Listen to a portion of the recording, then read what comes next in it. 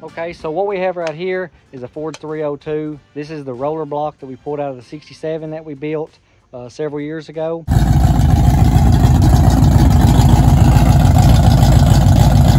It's been sitting on the engine stand. Well, it's time we make an engine run stand, and we're gonna advertise a product that was sent to us for the top of this intake right here. So let's go ahead and get started on our engine run stand. Okay, here's our engine. Now the way we're gonna make this mount, we're gonna make it mount using the original engine mounts from Ford. So it's going to be basically a tube to go in here and the bolt will go through. That'll be what mounts it up here in the back. We're going to be making some sort of a mount to mount the back of the engine block to the actual stand, and we're not going to be using a bell housing for the starter bell housing. We're going to be using a bracket built just for the starter to mount, and again with the same sidedness of the mount. So here's what we got. We got a bunch of 1.25 inch here. It'll be plenty big enough for what we're going to be doing with it. I did pick this up at the scrapyard, just fused the tank on it, but one pull, it cranks right up and it runs excellent. So I'm not going to tear this apart because this is a good generator. 15 bucks. I mean, hey, can't beat that.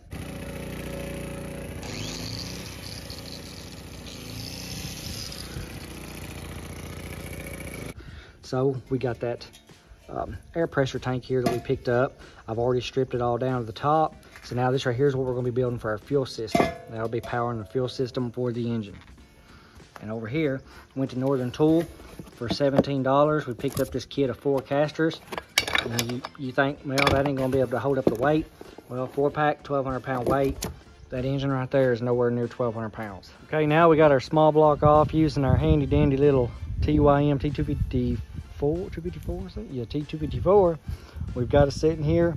Now we can start getting on our engine mounts, exactly how we're going to do it. The first thing I'm going to do, I'm going to measure back. I'm going to get at least about 12 inches away from the back of the block here before I start my panels going up for my gauges.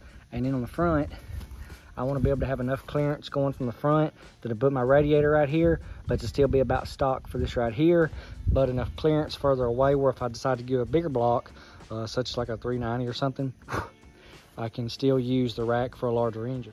Okay, this is the basic structure I'm going to do on the bottom. I've got 2-foot centers and 44 inches on the length. That should give me enough room for me to have a radiator, the engine, and then the mount for the rear, and then my stand for all my controls. Now this is what I've came up with. I've cut 4 2-footers and I've spaced them out right here. This is just to give it extra strength in the center. Now I'm building the part where my gauges and my switches and controls will be. So I just made this little square piece right here, just long enough to put some gauges and my switches. And then this right here, I'll basically weld on each side. And then I'll get a piece of aluminum and bend it to cap over top of this, and then put the holes for my gauges. So I'll just tack this right here together, and then this right here will be cornered at a little bit of an angle coming up off of this right here for my gauges. So there we have it. It's all welded together. I was just checking it out on how I wanted to make my mount for my fuel tank to mount up underneath it. So right there's just what I was checking now. The fuel tank will be mounted up underneath my control mount. Now you can see where I've welded that panel to the rear section of where the engine run stand is going to be, and welded it right along that on both sides. So this right here is going to be my panel for my gauges. So now I can go ahead and fasten that to the length bars basically that run all the way to the front. I've got it laying on its side now so you can kind of start to see it coming together. And I've laid it on its side. I've been using my square, and I've just been using it to look all the way down this and make sure that right there is straight all the way down. And then I'm going to go ahead and put my piece in. So there's our basic stand platform for our gauges, our height here. I don't have those welded in yet, but this is our basic stand for our wheels. So now I'm going to weld this piece right here up exactly where I want the mount to rear the block.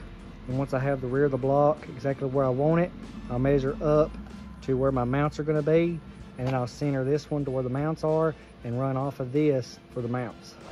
I made this little plate right here, 1/2 inch steel, and it's going to be the mount right here to the top. That's what's going to mount the rear section of the motor. It's going to mount right there at the top of the center. Okay, I've got the engine in place. course, that's where my mount's gonna go from there up to there. I just found this little piece that I had sitting around. Now working on the engine mounts. These right here are gonna go through this piece here, be welded, and these are gonna slide right down in through the top, just like so, and a bolt will go through there.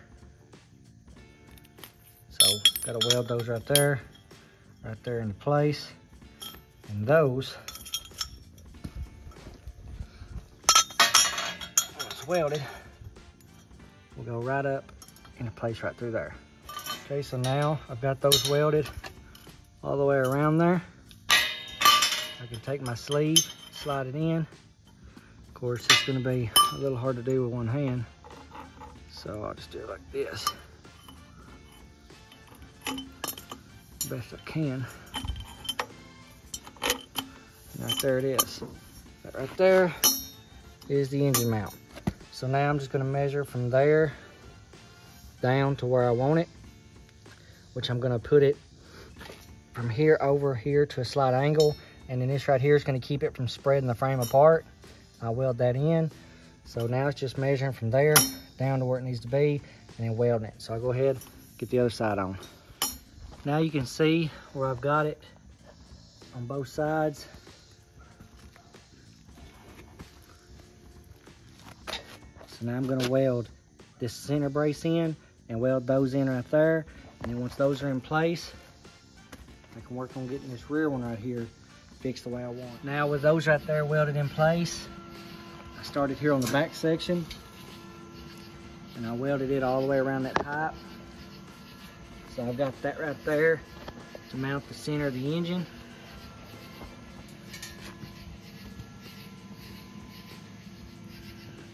And then that one to mount up to the engine mount.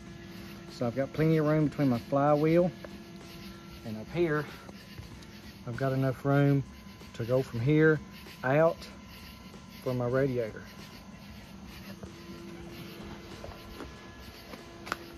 Now going back here, I decided I would use this style battery, and I've made these little L. This is just some angle iron that I had, and I put it about 6.5 inches to the top from the bottom. This right here fits that battery perfect. So this is where my battery box is gonna go. This right here, I'm gonna put a flat piece of steel in it, and this is where I'm gonna be mounting maybe some of my wiring. Just have to wait and see.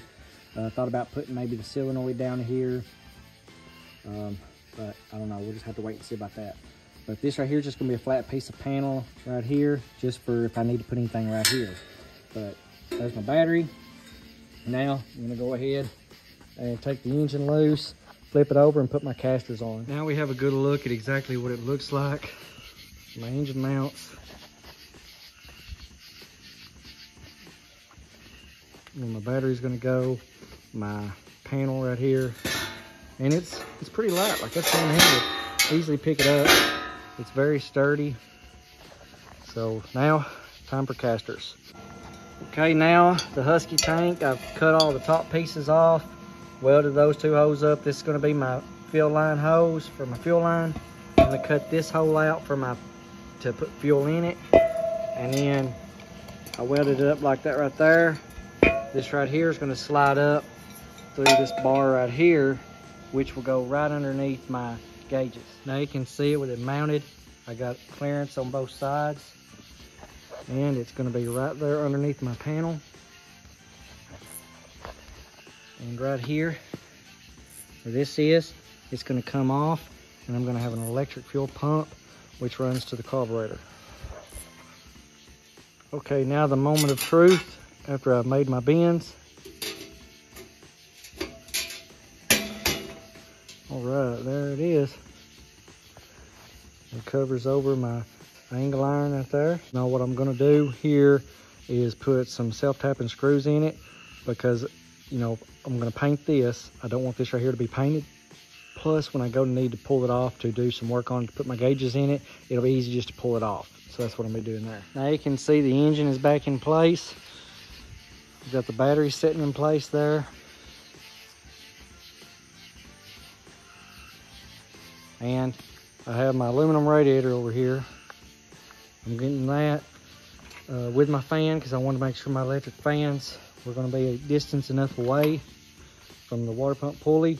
So now I'm going to be making my bracket off the front for my radiator. Now to make the mount for the radiator, I've drilled my hose and I've used a 3/8 tap to tap them so that I can mount them up just like a factory car would be, basically, in those holes right there. That was already dremeled out, so, but tap 3/8, put a bolt right here, and that'll hold the radiator in place. So there's my radiator bolted into place. Now I've just got to make my brackets. I'm going to do a bracket from here going up to an angle to connect to this, so that my radiator gets a little bit more height to it, so that I can easily connect those hoses. Okay, I got the radiator mounted. It's on there really good now. It sits up out away from the stand. It sits out 5 inches from the stand. Got plenty of room in between my engine and my cooling fans. I'll have access for my radiator hose to go straight down in here, and from this one here to go into here. Of course, that's from the alternator, but I'll have those. So now the stand is pretty much complete, I do believe. That's going to be it. So that's pretty much all it is. It's of course, it takes all day to do, but I've got the radiator mounted. I've got my frame built, my mounts built, my battery box built, my fuel tank mounted where I cut it off an air compressor, piece mounted for my gauges, and that's pretty much the gist of the hardcore engine run stand right there.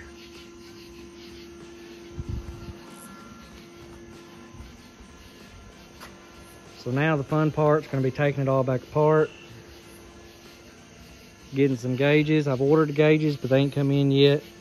Getting the gauges, getting all my electronics, my wiring, getting all the wiring ran and plumbed, and taking all this back apart, painting everything, and then getting it all back into place and wiring it all up.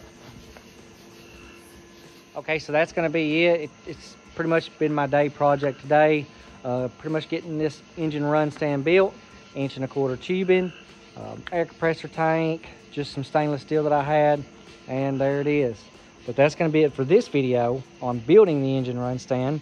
In the next video, we're going to have this thing completely finished, wired, and we've got a Max Speeding Rods 4-barrel carburetor that we're going to be putting on this engine, firing it up, and testing that carburetor out. That was the entire point to building this engine run stand, was to test out their carburetor. So we have a brand new small block Ford 302 behind us. It's got a Trick Flow, here's the spec sheet here. Trick Flow cam, 339 at 542, rocker ratio 1:6 rockers. We're gonna test it out and see how she sounds. But until next time, I appreciate everyone who's watched the video, checked out the channel, and as always, I'll catch you on the next video where we're gonna have this sucker already painted, the engine back down, wired, and then we're gonna test fire this engine up. Thanks for watching.